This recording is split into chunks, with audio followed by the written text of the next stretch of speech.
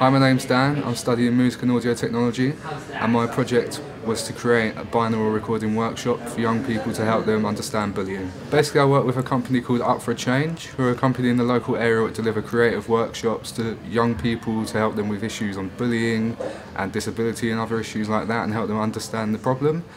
So we decided to create a binaural recording workshop and kind of put them in the middle of a bullying scenario to help them understand the issue. So for my research, we looked at bullying and the issue of bullying in schools and for young people today, and we found that although methods like PSHE, what are used in schools, are working, they're not currently working as good as they could be, and almost 40% of young people today are being bullied in school at some point or another. So for testing, we went to several different youth clubs around the area after creating a binaural recording script after consultation with several youth workers. We played the young people the binaural recordings and other methods such as stereo recording and mono recording, and they all listened to them and then gave their views on which one they felt kind of connected with them the best. So the young people who participated in the project preferred the binaural recordings. They thought they were a good method to kind of teach them about bullying and the issues it causes and the stress it causes.